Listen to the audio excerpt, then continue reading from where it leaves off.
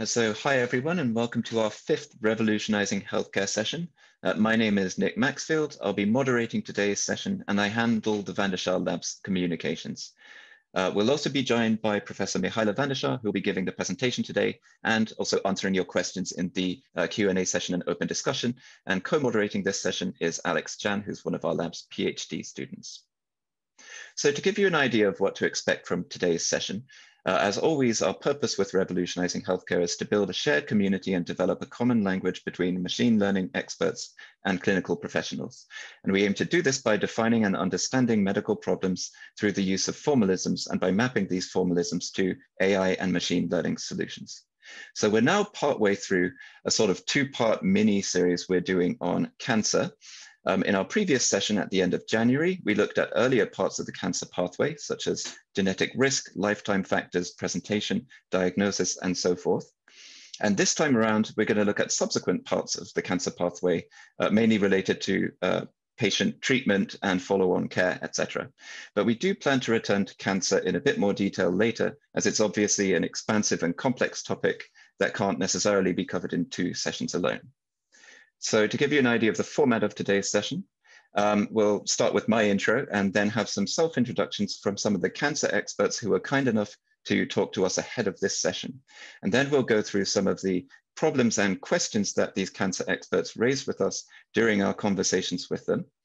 The bulk of the session will really be a presentation by Mihaela in which she addresses these problems and questions through the use of formalisms, tying them to AI and machine learning solutions.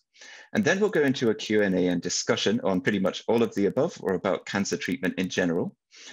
So if you do have any questions, and we strongly encourage you to ask questions, please post them into the Zoom chat for everyone to see, hopefully during the presentation, because the earlier the better.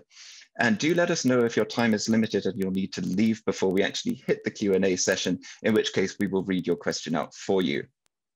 We would like to restrict questions to practicing clinicians if at all possible, because you are our target audience. And we aim to wrap up this session shortly after 5 p.m. UK time. Right, before I get started though, I do need to make a short kind of declaration of interests. So if you are a UK-based clinician, you can claim continuing professional development credits from the Royal College of Physicians for attending these sessions, and it's 1 credit per session. But in order to do this, I need to make a quick disclaimer to the effect that this is a non-commercial, no-fee event organized by the Schaar Lab independently from our research sponsors, that we have no conflicts of interest to declare, such as financial relationships or so forth, that would undermine the balance, objectivity, or scientific rigor of these sessions. And we won't use these sessions to promote products or services. If we do mention one of our research sponsors, it will strictly be because it's relevant to the actual academic content of the session, and we will acknowledge the relationship whenever such a mention is made. If you do want to know how to claim your CPD credits, please wait till the end of the session, at which time I'll give you a kind of a little explanation or guide about how to do that. So without further ado, first up, we have the self-introduction from the cancer experts who are kind enough to give their time to talk to us ahead of this session. Carlos Caldas. I'm an oncologist and a scientist, and I work in the hospital, but of course I'm a researcher and lead of a big research group at the Cancer Research UK Institute. I am Dr. Patricia Gans. I'm a medical oncologist at UCLA, a professor, and I am an associate director for population science in the UCLA Johnson Comprehensive Cancer Center. I'm also very interested in cancer care and quality of care and healthcare delivery in cancers. So I'm Fiona Gilbert. I'm a radiologist. I'm professor of radiology at the University of Cambridge. And I'm a specialist in breast imaging. That's one of my main areas of clinical expertise, and also musculoskeletal imaging. But more recently, I've become particularly enthralled by artificial intelligence and what it can do to help radiologists in their working lives. My name is Vincent Yanopragasam. I'm an academic urologist with a specialism in prostate cancer. I work at the University of Cambridge and Cambridge University Hospitals Trust in the UK. And I'm very interested in risk modeling and individualized management of patients diagnosed with prostate cancer. Hi, I'm Kelly McKeon. I'm a breast oncologist at UCLA. I have a PhD in cancer biology from Stanford, and I primarily specialize in breast cancer treatment, research, and prevention through a high-risk clinic. My name is Vasilis Stavrinidis. I am a clinician by training. At the moment, I'm doing a PhD at UCL under Professor Mark Emberton. The main theme is prostate cancer. And my main interest is basically the use of MRI to diagnose prostate cancer and also understand a little bit more about the biology of the disease using imaging. I'm Ani Purushottam. I'm the director of King's Health Partners Comprehensive Cancer Center. I'm a breast cancer surgeon and an academic with King's College London and Guy's and St. Thomas's NHS Foundation Trust. For 3 years, I spent half my life in India working for the Tata Trust cancer care program based in Mumbai, setting up cancer services across 7 states in India, and having developed the program at the end of December, left to come back to be full-time in London. Carlos. Okay, so next up we have a video in which the cancer experts that you've just seen raise some of the problems and questions related to patient care in the cancer domain, which will really frame a lot of the presentation and the content you'll see in today's session.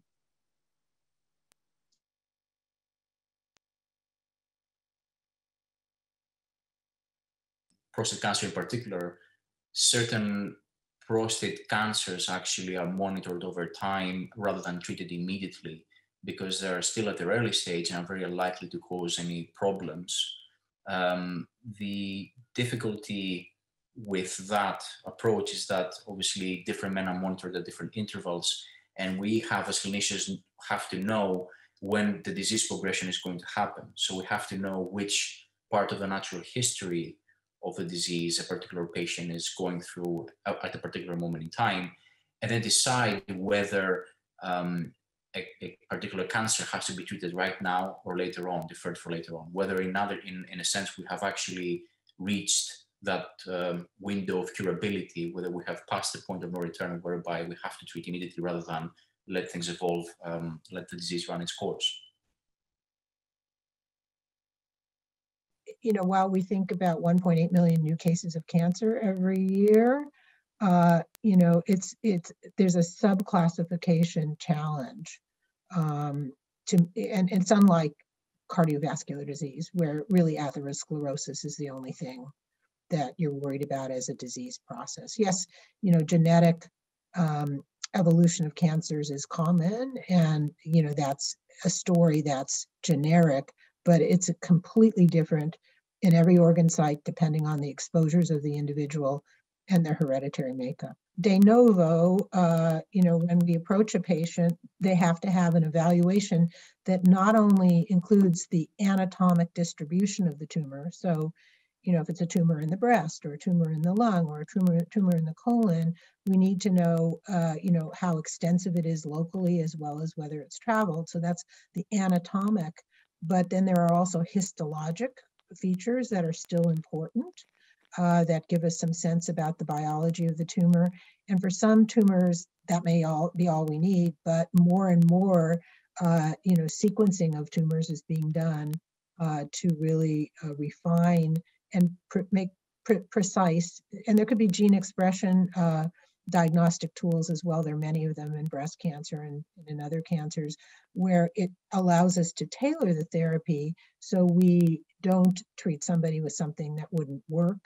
And if something is likely to be very effective, we could use that. And it's very interesting that a mutation, something like BRAF, which is common both in melanoma and thyroid cancer and colon cancer, doesn't behave the same in each of those organs. So, you know, just because a targeted therapy works in one organ for that mutation may not have the same relevance in another. There are many things that compete for example, a particular mortality outcome. So patients can die of all sorts of things. And sometimes weighing the risk of treatment, of cancer treatments, a lot of which can be quite deleterious, can have harmful effects of the body, and have to be weighed against the health status of a particular patient. And that is not a very easy clinical decision. Patients who get chemotherapy, patients who get expensive and complicated treatments like surgery or radiotherapy sometimes can have very, their clinical outcomes are not very well known, and it's not very clear whether they would benefit from a particular treatment. And quantifying that risk, quantifying those competing risks and versus various other treatments is very important. So that's definitely another application that I could see in cancer.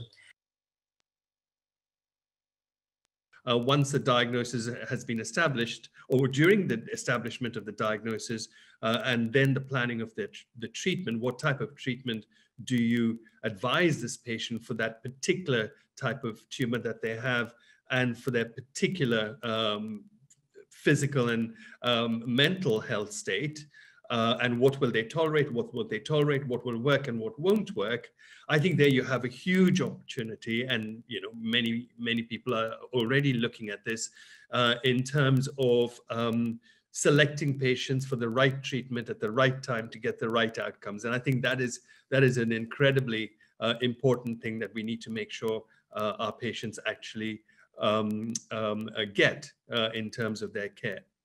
And you devise algorithms based on previous patients' data in terms of what is likely to work in a patient and what is not likely to work. At the moment, we sit as a very talented group of clinicians in multidisciplinary teams. You have about 30 people in the room together. Now it's on Zoom, but in the room together, these are highly trained professionals. Sometimes it's difficult for the clinicians to pull out all this data, and therefore machine learning has a huge part to play there in terms of adding value to the clinician's decision. So it does the bulk of the heavy lifting, and then you have the clinician that comes in where the recommendations are a bit more nuanced. I think that's where the clinician, an experienced clinician or group of clinicians will play a real role. In predicting therapy response. So in patients that are ongoing active treatment, that could be active treatment in the setting of, in the curative setting where the tumor is still in situ. And so you can actually image the tumor and do serial biopsies in the tumor while the tumor is being treated. For example, neoadjuvant therapy in breast cancer or in rectal cancer or in head and neck cancer. And then in people that you with advanced disease, but again, the same thing, people with metastatic disease, and you're treating them and you want to know if they are responding or not, and predicting response instead of waiting weeks to months to see if the treatment has worked.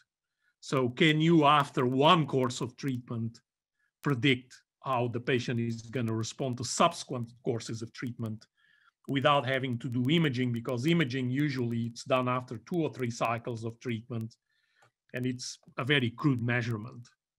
When we see a publication, they're presenting the maximum grade of toxicity, but many of these treatments have continuous low-level toxicities, which are not reported. And so when you then start to give the drug recipe that was published in the journal, you get into a lot of trouble with patients. So, there's a big steep learning curve in this translation of the published literature on the effective or efficacy data, then translating it to giving patients. And I remember I used to kind of have anxiety every July when I'd have a new group of fellows who would be training and learning how to give some of these drugs. And if it was a new drug that I'd never given before, you're just anxiously, concerned about, you want to give an effective dose, that's the published dose, that's what's approved, but you may wind up with a lot of toxicity when you're giving it to patients. So I think those are some areas where predicting who is likely to do okay, if you will, with the approved dose and who may get into trouble, looking at data from real world data might be helpful. Our drugs are very expensive. This is the issue. And, even I think in the UK, even when they do get approved and whatever your negotiated payments are, they're still expensive. So you'd like to have a pretty good handle of, who's likely to respond, what kind of toxicities they're going to have a priori when you're approaching that next patient. And to the extent cumulative data from trials can give you that information to at least be suspicious, and or in the early rollout of the drugs, say within a year of approval, what kind of signals you can get would be very important. In people that have been treated with curative intent. So a woman with breast cancer has a breast cancer that is 2 centimeters in size or even 1 centimeter in size, no lymph nodes involved, has surgery. And then the question is she cured or is she not cured? And so predicting long-term outcome and predicting relapse. Post-treatment, the follow-up of treatment, follow-up care of patients. I think we, as clinicians, we over-investigate patients. They, at the slightest concern, they undergo imaging, which at the end of the day may not necessarily be necessary. We get them to have routine CT scans every 6 months, every year, mammograms every year. There's actually no hard evidence that this is actually required. And I think it's time to get that evidence. And the reason why I say that is twofold. One is it's not good for the patient. Patients get very anxious when they come up for their routine mammogram, when they come up for their repeat CT scan. I mean, we've all been patients. It becomes a little bit anxiety provoking to go to a hospital, to see a consultant again, to get examined again, and then to get more investigations, because you relive all the time the previous experience that you've had, which is a negative experience because you've been diagnosed with cancer at the end of that experience. So I think a sensible way forward to see how machine learning can utilize the evidence we have, or help build the evidence to see when investigations are really going to be useful and what investigations are going to be useful for the patient. And the second big reason for doing this is the cost. These are costly investigations, and I think we waste a lot of money doing things that are unnecessary, that are of little benefit to the patients. And I think we have the opportunity to explore that.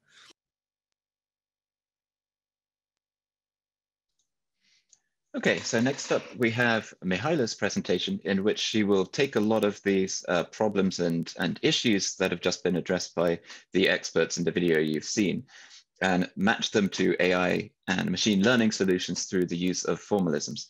And just a reminder as well, please do ask some questions. That's one of the reasons we created these sessions. So please put them in the Zoom chat if you have any questions at all. And the earlier the better, so that we can get around to them and sort them in the time that we have available. Hello, and welcome to our second Revolutionizing Healthcare session dedicated to cancer care. In our previous Revolutionizing Healthcare, we have introduced the cancer pathway, and we have discussed what machine learning can do to empower clinicians and patients. In particular, we have focused on the first part of the cancer pathway, and we have discussed how machine learning can help estimate genetic risk of a patient from developing cancer, as well as lifestyle presentation and diagnosis, including early diagnosis using machine learning. Today, we are going to focus on the second part of the cancer pathway, starting with treatments. And we are going to discuss what machine learning can do to enable clinicians determine what is the best treatment for the patient at hand, what type of interventions they should do on this particular patient, and when. But before we do so, I would like to introduce a demonstrator of a clinical decision support system for cancer care that we have developed 2 years ago together with Public Health England. This demonstrator uses a large number of our machine learning methods, and it can show the potential that machine learning can have in assisting clinicians and patients. This presentation that I'm going to give today is only very short. However, if you want to hear more about the demonstrator that we have built, the data that we have used, and the technology that we have incorporated in this demonstrator, I invite you to take a look at the Turing talk, which I gave 2 years ago, together with our collaborator, Dr. Jem Rashbas, who is the UK's National Director for Cancer Disease Registration. You can see this Turing talk at the YouTube link indicated below. Please take a look if you are interested to hear a lot more details than what I'm going to describe today. This demonstrator was built to assist clinicians and patients for a large number of cancers. Today, I'm going to just highlight one particular cancer, breast cancer. Let us assume that we have a patient that was just diagnosed with cancer. And we have here a lot of information, a lot of variables which are collected about the patient at diagnosis time, including the age at diagnosis, whether the patient was detected by screening or not, tumor size, tumor grade, etc., etc. And what we want to estimate now for this particular patient, given their unique characteristics, what is the probability of this patient to die from cancer? For this, we have used a machine learning method called autoprognosis. I have introduced autoprognosis in a previous Revolutionizing Healthcare session. If you are interested in the method, please take a look. Autoprognosis is an automated machine learning framework for generating clinical risk scores at scale. And what you see here is that we have trained autoprognosis on the basis of UK's cancer registry, and we are able to issue forecasts of mortality for this particular patient with this unique characteristic. You see here the estimated probability of the patient to die from cancer over the next 3 years. However, we are not only able to issue predictions, we would also like to understand the predictions that are issued by autoprognosis. So we want to have machine learning interpretability. For that, we have used another machine learning method introduced by our lab called InVase. InVase is able to look at a particular black box model, such as autoprognosis, and reveal what features were important for this particular prediction for this patient at hand. What has autoprognosis looked at when issuing this particular prediction? You can see here what features autoprognosis has considered, what is the weight of these particular features, and how the importance of these features has changed over time for this particular patient. I'm going to talk more about InVase in a future Revolutionizing Healthcare session. Let us now consider the patient progression over time. A lot of information is collected about the patient over time, including treatments, a variety of possibly interventions, lab tests, etc., etc. And on the basis of this type of information that we have from the UK Cancer Registry, we are issuing dynamic forecasts for this particular patient. So unlike in autoprognosis, where we are only looking at the data at diagnosis time to determine mortality risk over time, in this case, we integrate a wealth of information that is acquired about the patient over time to update the risk of the patient from dying from cancer. So we issue dynamic forecasts. We identify and predict in a personalized way the disease trajectory for this particular patient. For that, we have used another machine learning model that I have introduced in Revolutionizing Healthcare 3, the attentive state space model. This machine learning model can be used and trained on the time series data to issue mortality risk from cancer over time. In addition to issuing predictions for mortality for the main cancer, we can also look at competing risks. What is the probability of the patient to develop another related cancer? What is the probability of a patient to die from another disease, such as cardiovascular disease? Or what is the probability of a patient to have recurrence? we are using for that the wealth of information that we have available. And we are able to identify what information has led to a particular prediction. Why a particular, for instance, risk of the patient dying from cancer has changed at a particular moment in time. What is the information that has led to this change in prediction? For that, we use a technology that I briefly highlighted before in Revolutionizing Healthcare called deep sensing.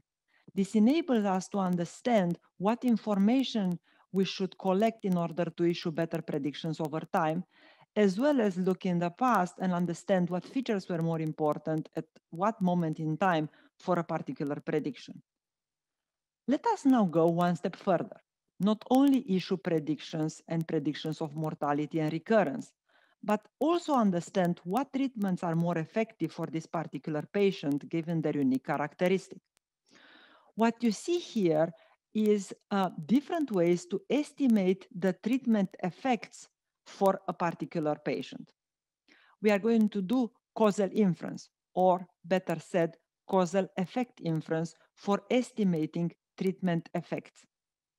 What you see in the left side of this panel is the population level assessment of risk for various types of interventions. In blue, no treatment; in orange, radiotherapy; in green, chemotherapy; and in red, chemotherapy plus radiotherapy. And what you can see here is the population risk for 1-year mortality given the different interventions. And you see that chemotherapy plus radiotherapy is the best treatment option for the average patient. And what you can also see here is the propensity score associated with the different types of treatments in the average population. What we are going to do next using machine learning is to estimate not an average treatment effect, but rather an individualized, personalized treatment effect, such that in this way, using machine learning, we can estimate what treatment option is best for this particular patient, given their unique characteristic. You can see here that for this patient, it is chemotherapy rather than chemotherapy and radiotherapy, which leads to the lowest risk from dying from cancer. Hence, it is chemotherapy rather than chemotherapy and radiotherapy, which is good for the average population, that it is best for this patient at hand. I'm going to describe today how we can do that using machine learning, how we can move from an average estimation of treatment effects into a personalized, individualized treatment effect estimation using machine learning. Finally, we may be interested to understand the progression of cancer in different types of patients and do deep phenotyping, longitudinal phenotyping. For instance, we have used here a different machine learning technology called deep predictive clustering, which is able to estimate how the patient is going to evolve over time and do temporal phenotyping. We are able in this way to identify similar patients like the current patient at hand, and not only issue predictions over time and phenotyping over time, but also find the closest patients in that particular phenotype to the current patient.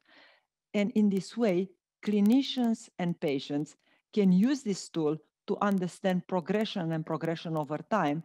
And this forms an important tool to empower clinicians to understand progression for their patient, and also an important tool for patients because they can use it to understand what patients like them are going to experience in the short run and in the long run, inclusively the effect of treatment.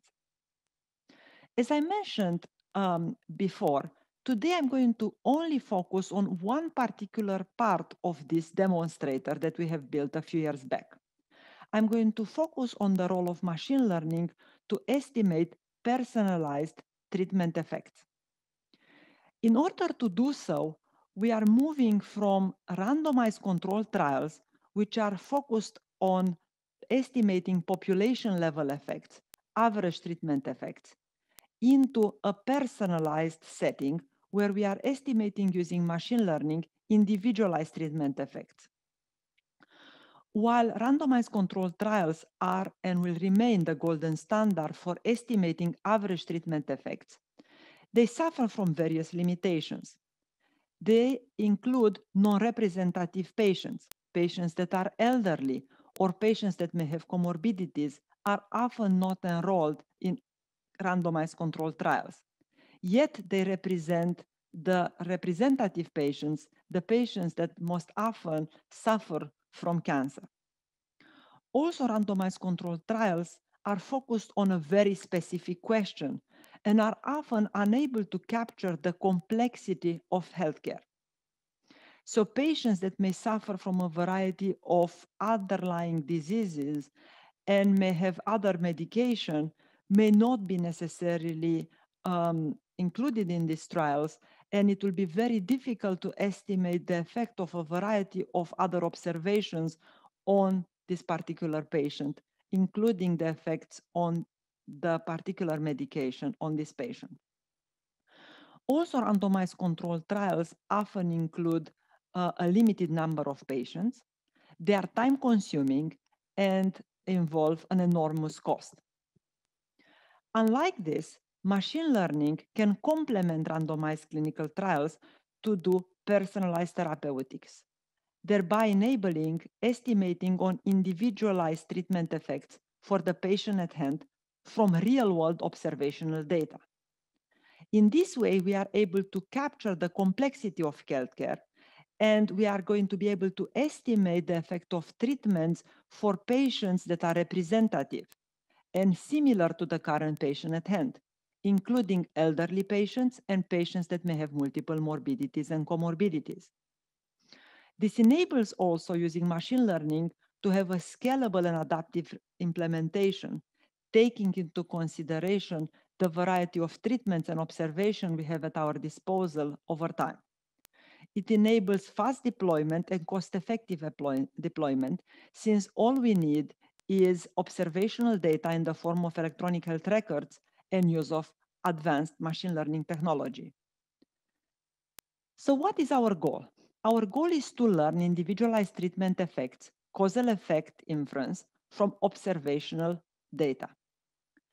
It is well known that the average treatment as determined by a randomized controlled trial is often not representative for a particular patient because treatment effects are often heterogeneous. And even though a particular treatment may show efficacy on the average population, it may be more or less efficient on the patient at hand. Hence, it is our objective to use machine learning to estimate individualized treatment effects of an intervention or treatment from observational data. I'm talking here about causal effect inference as introduced by Neyman and Rubin, and not about causal relation discovery as introduced by Judea Pearl. Our goal is hence to use machine learning to estimate the causal effect treatment of an individual from observational data such as electronic health records. Then, for the patient's hand, given their genetic information, biological information, clinical information, demographic and social features, we are going to be able to estimate using machine learning algorithms the benefit for a particular treatment for this particular patient, the patient at hand. For that, we are moving in the realm of personalized therapeutics. And as I mentioned before, machine learning can do a lot in this area.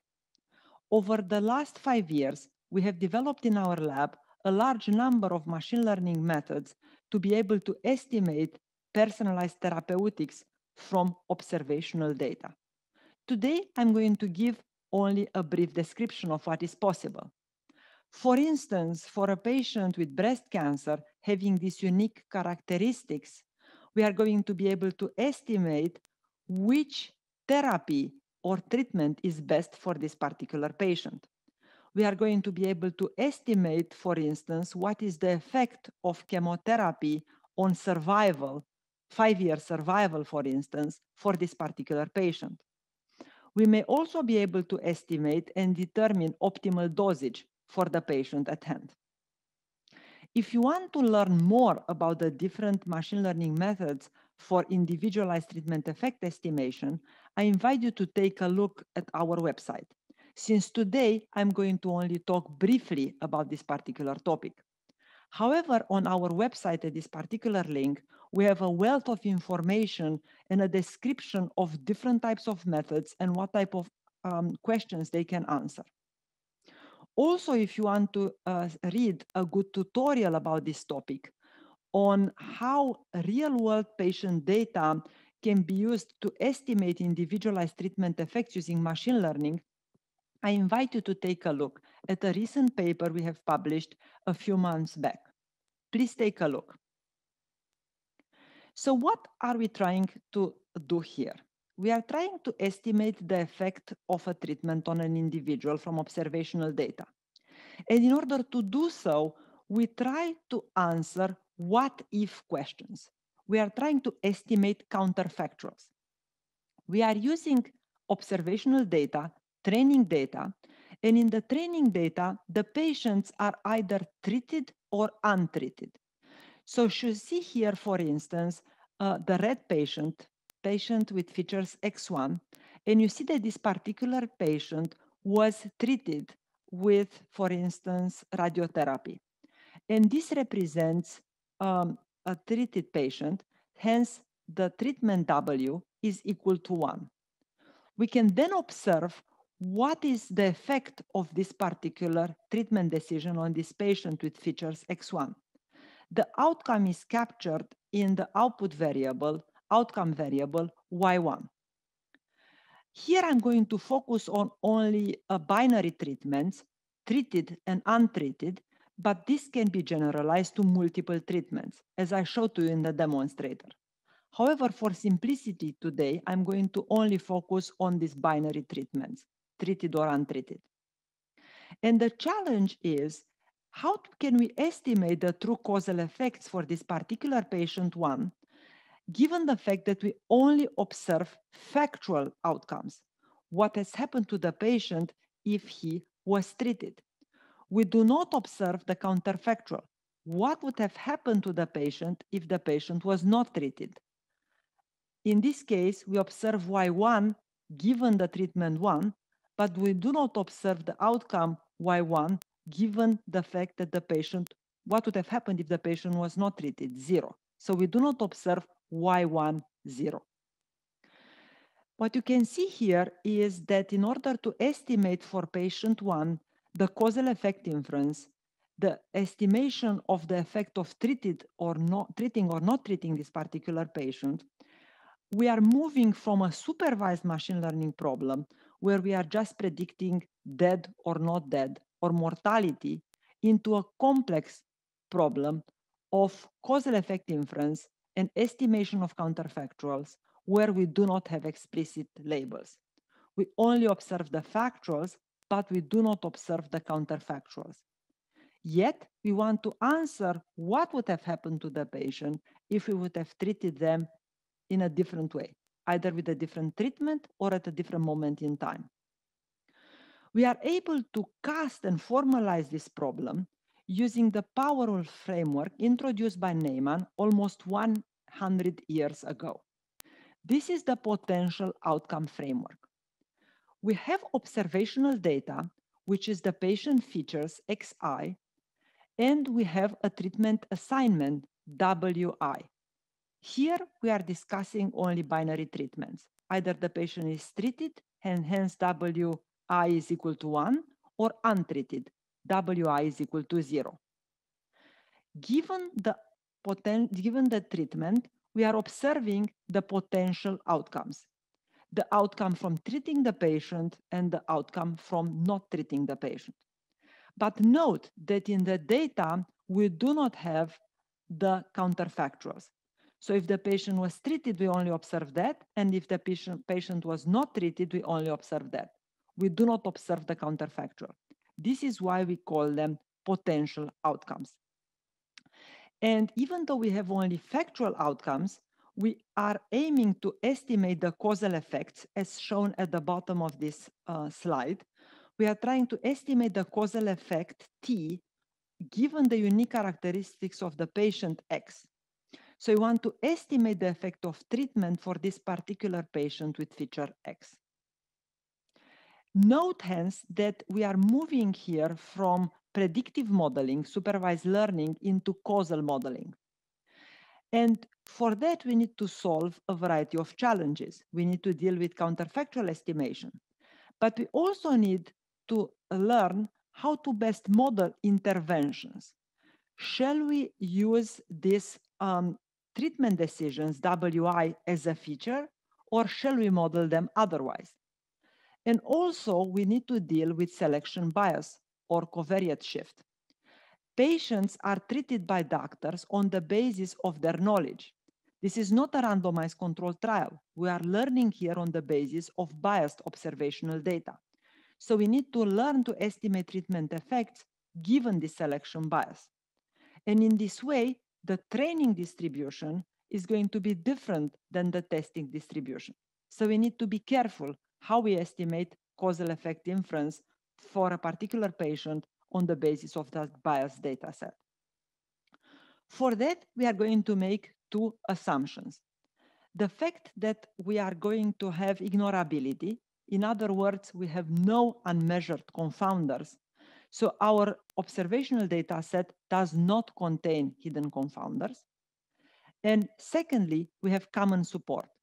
For all the patients in the data set, we do not have patients that are either always treated or always untreated.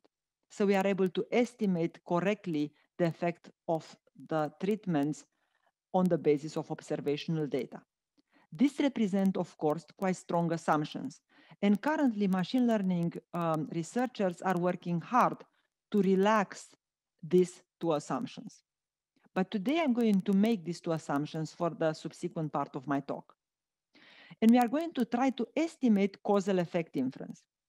We are going to try to estimate the response surfaces for the patient given their feature X. So we are going to estimate the treatment effect as shown in here on the basis of observational data. And as I mentioned before, this is hard because as shown in the lower part of the panel, we have information about the patient only in terms of the factual outcomes, not the counterfactual outcomes. You see here, for instance, the red dots are patients that were treated, and the blue dots are patients that were not treated. Yet we need to learn on the basis of such treated and untreated patients for a new patient with feature X, what will be the effect of treating this particular patient. So how can we synthesize counterfactuals, thereby estimating the effect of a treatment on a patient? We are going to use for that generative adversarial networks, or for short GANs. Most probably you are already familiar with GANs because they represent state-of-the-art technology in unsupervised learning, and they are able to generate new data with the same statistics as that of the training set. You have probably heard about GAN's success in generating new images, for instance. But here we are going to use GANs in a different way. Let me briefly remind you what GANs are. In a GAN framework, the generator is trying to generate fake samples, thereby fooling the discriminator, who is trying to estimate whether the sample it receives are coming from the real samples or from the fake samples generated by the generator. In GANs, the generator and the discriminator are involved in a zero-sum game. And in this way, the discriminator is training the generator in an adversarial way to generate better and better samples that are resembling the real samples. So how can we synthesize counterfactuals using GANs? Can we use a standard GAN framework to generate the missing data, the counterfactual data? The answer is no. The reason we cannot use a standard GAN to do so is because the discriminator doesn't have at its availability for a particular data, the factual and the counterfactual. It only has factuals. Yet it needs to train the generator to generate all types of samples, both for treated patients as well as untreated patients.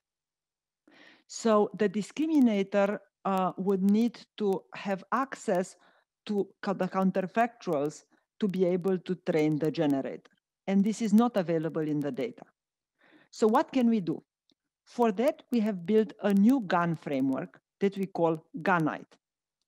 This GANite framework has two components. The first component is a counterfactual block, which is a modified conditional GAN that is generating counterfactuals conditions on the real outcome, only based on the factual.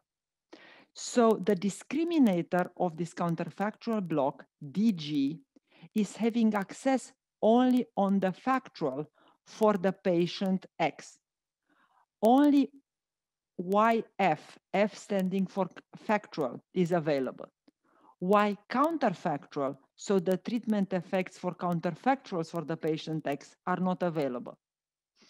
On the basis of the factual loss, we are going to determine a supervised loss that is going to be used by the counterfactual generator G to estimate the effect of treatments.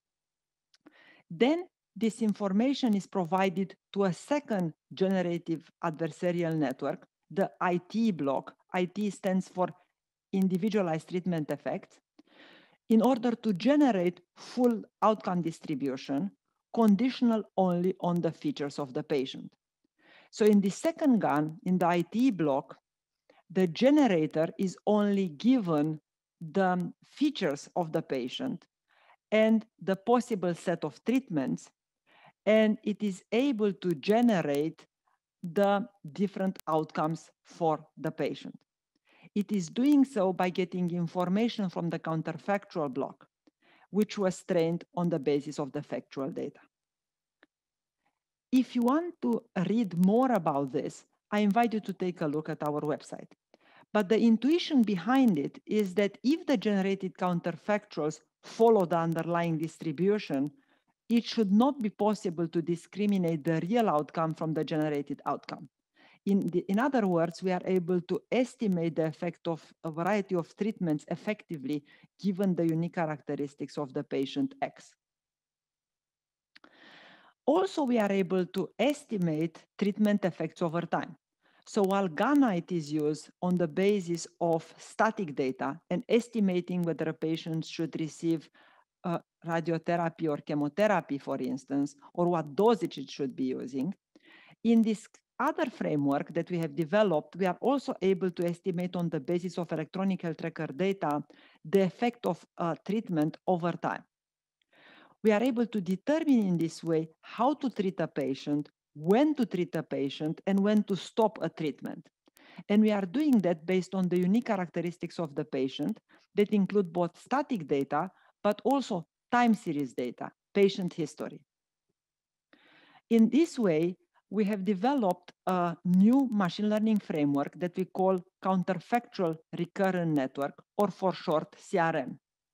CRN is able to build treatment invariant representation using domain adversarial training or domain adaptation. In this way, we are able to deal with the bias in the available data set.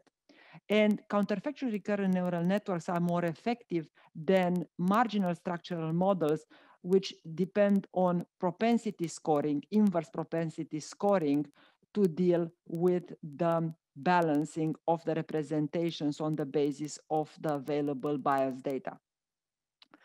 Then CRNs are estimating counterfactual trajectories for different types of treatments using a sequence-to-sequence architecture.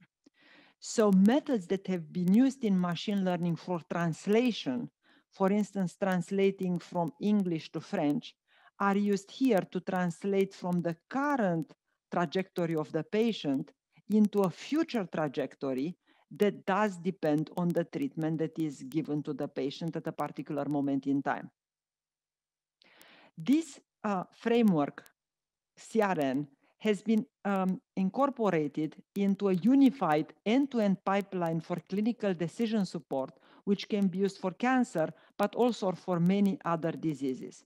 We call this framework clairvoyance. And I have briefly talked about clairvoyance when I have discussed machine learning for ICU support.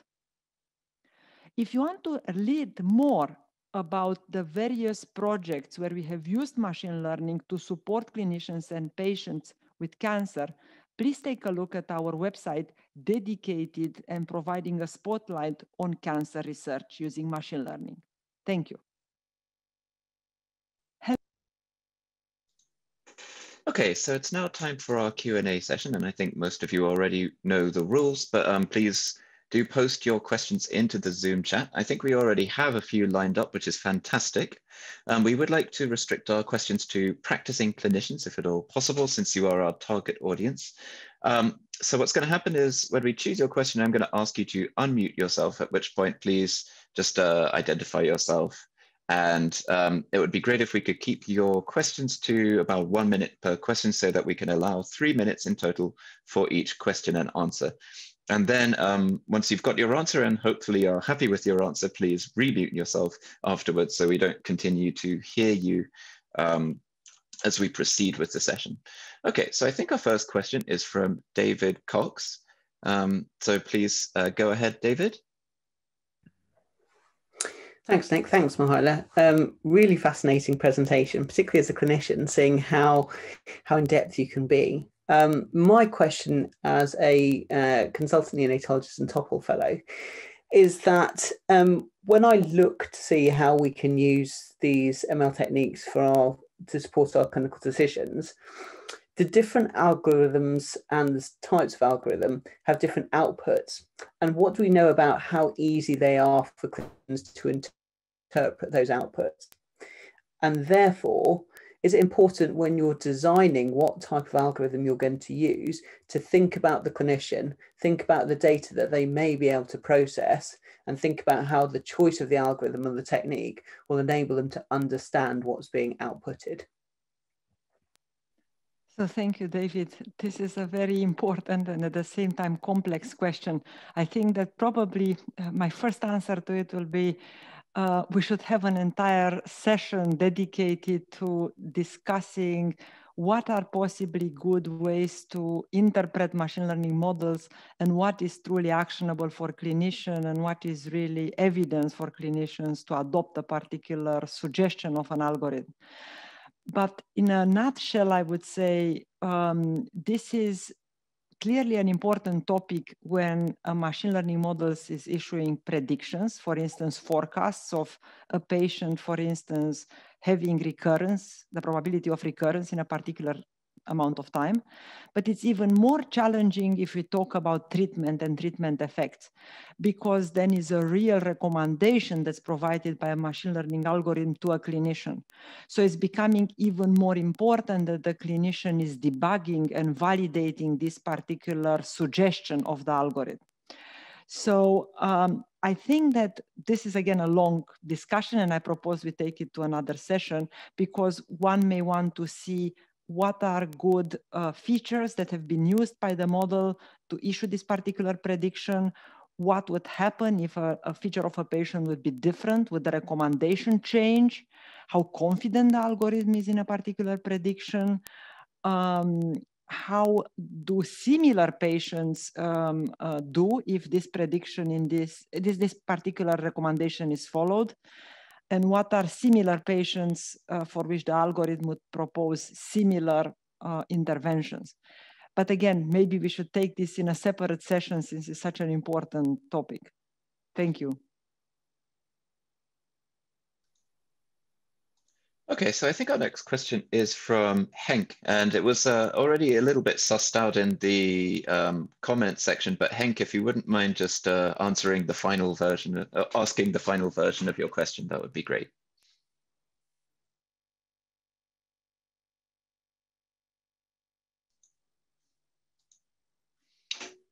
So I think Henk may be stuck on mute. I'm sorry, that was the classical mistake. No problem.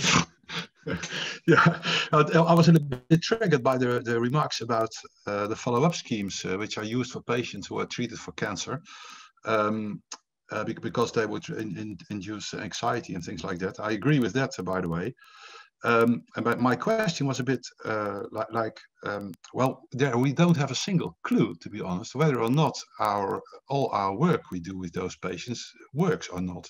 We don't know whether those patients are better off, who are detected a little bit earlier, and we don't know. And we detect half of the recurrences not by our schemes, but by interval cancers. So I was a little bit surprised for a way in which artificial intelligence would be able to contribute to this question. Because I think what we need to do as clinicians to keep those patients, to gather some data about those patients to start with. Because I think that Mihaela will need some data to start her artificial intelligence program with. That was a little bit of a remark and a little bit of a question, both. Because the question, of course, was, Mihaela, do you think that you are in a position that you can contribute to this question? Because it really is an important question. So thank you, Henk, for this. So what I wanted to bring to the community of clinicians in this particular session is to introduce this concept that we can go beyond just predictions, whether it's prediction at one time point for of survival or recurrence, or whether we make predictions on the basis of time series data.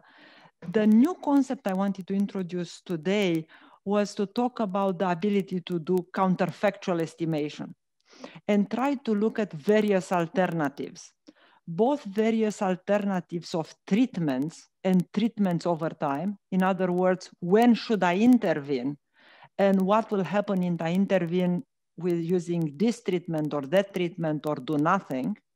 And also questions such as, would it have been better if I would have intervened earlier? And what would have been the impact of this earlier intervention?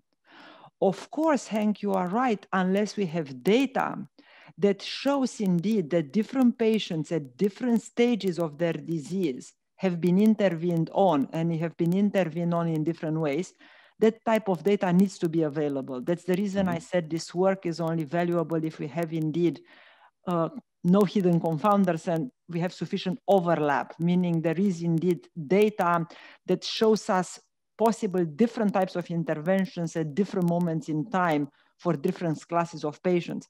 But assuming that the data is available, which is of course maybe in some cases a stretch, but if data is available, what I think these tools can do can show what treatment may be better and what would be the effect of treating earlier or later by answering such what-if questions.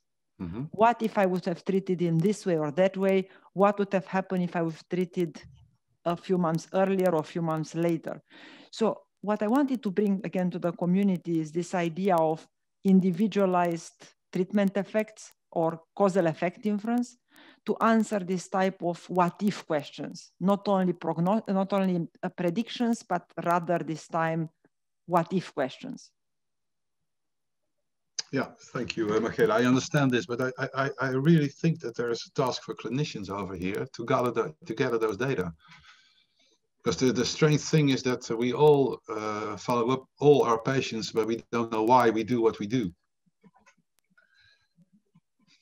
And I think I'm a general practitioner, so I don't follow up with those patients. But I see around, and I've been looking for programs with evidence beneath it, but I couldn't find those. So there's still a last job to do. So maybe, Henk, given the fact that this is important because machine learning cannot help empower you without data, maybe what I would propose is to maybe have a roundtable and a discussion for clinicians at different stages of care, from prevention in your case to maybe treatment in the case of somebody like Kelly, of Professor Gunn, of Patricia, and see what would happen if indeed the data would be collected in the ideal case, and what can we do in that case. Yeah, I think it's a nice idea, Mihaela, because here's a lot of work to do, I think. Thank you. Okay, lovely. So next up, I think we have a question from Timing.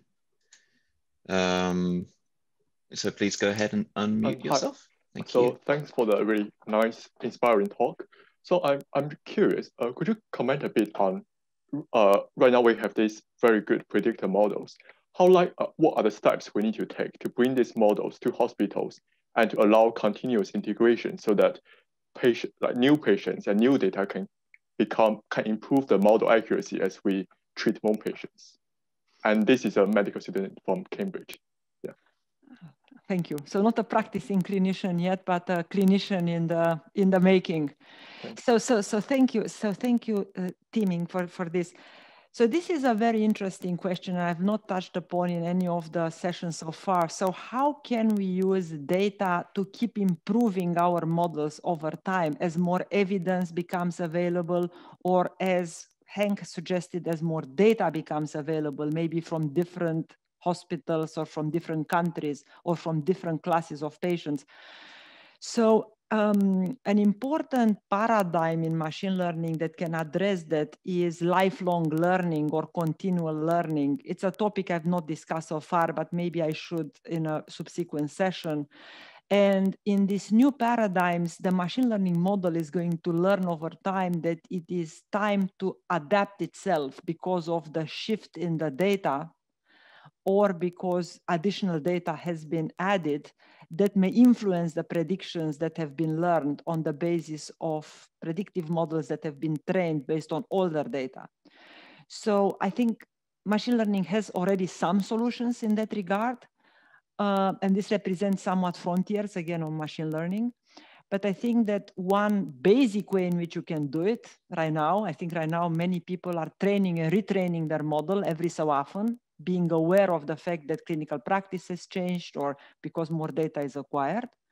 But ideally, what you would like to do is to have a much more systematic process where the machine learning itself learns that the predictions that were learned on the basis of older data become outdated. The confidence in these predictions has become lower, and hence is an opportunity, and there is time to retrain the model. That being said, some of the methods such as autoprognosis, the machine learning model I described in an earlier session, are very good for this because at the push of a button, they can retrain themselves. So automated machine learning represents also a way to solve it. And continual learning and lifelong learning are other solutions to address that. But maybe again, subject of a subsequent session to just discuss this indeed. Thank you. Okay, so I think we had a question next from Kelly. I just wanted to check whether it's we should handle it as a question or a comment, because it kind of went into both territories a little bit. But Kelly, yeah, there you go. Hi. So I was just commenting about the input data. So tumors, especially in breast cancer, they're very heterogeneous, and our data doesn't take that into consideration, really. It pretends that there are 3 types of breast cancers. And in trying to predict whether or not somebody's going to respond, we have to take into account a lot of the biomarkers, maybe some gene expression analysis, things that aren't really traditionally included in these prediction models. So thank you, Kelly. So I think there are 2 parts to that. One is the clinical trial, one is the observational data from an electronic health record, and maybe not the electronic health record of today, maybe the electronic health record of tomorrow, which may contain even more information. But I think that as long as this rich information is available to the clinician, and it is indeed recorded in the electronic health record, then I think one can learn on the basis of such observational data, being aware of the bias associated with it and hence needing to adjust for it, may be able to learn a much more refined prediction of what treatment would be good for what patient and when. So this is kind of exactly what I'm trying to bring to the community, to try to say, well, there are some new classes of methods that may allow you to learn in a much more accurate and refined way than clinical trials may. Because in clinical trials, you may not have enough patients, the patients may not be sufficiently many, and also the information may be limited about them. Maybe more information is available over time, and that information can and should inform the treatment that should be given. But this information hopefully is available to you, the clinicians, and is available in observational data, and it can be used to identify and learn treatment effects for individualized patients. Eventually, hopefully. Right now, the clinical record doesn't even take into account, or there's not even a space to put in that kind of data. So the medical record itself would have to adopt some kind of ontology, I think, in order to be most helpful. So I guess, thank you, Kelly. I guess another session we should have on what electronic health records of the future should include as information to allow machine learning to learn more effectively. And I know that this is a topic of interest to many, so I guess we should try to take it. Thank you. Okay, so I think next up we have a question from Brent. So please go ahead. Hi, Mihaela, great talk. My question has to do about the assumption of no unmeasured confounding. And I know that's a very difficult topic. And it just seems like, you know, these are included as an assumption at the beginning of all these models. And I'm just trying to think, how can we, what are some other tools or clever ways that can be used so that this can be a little more convincing? Because anytime I'm trying to evaluate whether something is causally causal effect, I'm always concerned that there's some other variables that are unmeasured. Thank you, Brent. So this represents, again, a frontier, an important question and a frontier in machine learning as we speak. Two recent works from our lab that have tried to address this question and move the frontier a little bit further, not a lot further, but a little bit further. In one of them, we look at time series data, and we use time series as a way to deconfound the data. So that's one particular idea. Another one is to look at multiple environments, so multiple hospitals or multiple countries that may have potentially different types of confounders, and where maybe we can balance the effect of these different hidden confounders. So a little bit of progress in recent times, hopefully more in the future as the entire machine learning community is putting their minds together to try to address this problem further. Yeah. Thank you. Okay, so it's just about 10 past, and I think that's probably all the time we have. We do have a couple remaining questions, but I think from non-clinicians. So if you want to sort of address those to me by email or something, I can pass them on to Mihaela, or you can send them directly through, and yeah, we can tackle those at a later point. But before I go, please let me just give you a quick overview of our next session, which will be on the 31st of March at 4 p.m. UK time. We haven't actually announced the topic yet, but you'll get that hopefully by email within the next few days, so please stay tuned for that. The format will, however, be relatively similar to this time and all our recent sessions, in that we'll start with clinicians' problems and questions and tie these to AI and machine learning solutions via formalisms, and we will have open Q&A and discussion session. Now, if you want to claim CPD credits for attendance, please just drop me an email at the email address you'll see on the slide right here. Please just let me know which sessions you attended and also how you attended these sessions. So for example, whether you joined live or whether you've watched our archived YouTube videos. So you can claim credits for any archived session on YouTube starting from December 16th last year. And when you've emailed me, basically, I'll send you back a certificate that allows you to apply via the Royal College of Physicians CPD site. And this certificate will include session codes that you can use when filling this out on that website. Also, I'd like to just quickly direct your attention to a recent piece of content that we created focusing on our cancer-related research projects. This is something that Mihaela also mentioned at the end of her presentation. The URL is here on the slide, so please give that a quick look if you can. Other than that, if you do have any friends or colleagues that you think would be interested in these sessions, please send them the URL that you see at the bottom of the slide here. Again, we do want to build a community, an interdisciplinary community. So a word of mouth is very important in ensuring that these sessions do grow and that we get the right mix of ideas and input into them. Otherwise, thank you so much for joining us today. Thank you for all of your questions and thoughts and opinions and discussion. And thank you especially as well to the cancer experts who gave so much of their time to talk to us ahead of this session and shared their guidance and insight. Very much appreciated. And I'm looking forward to seeing you again in March. In the meantime, please take care and stay safe.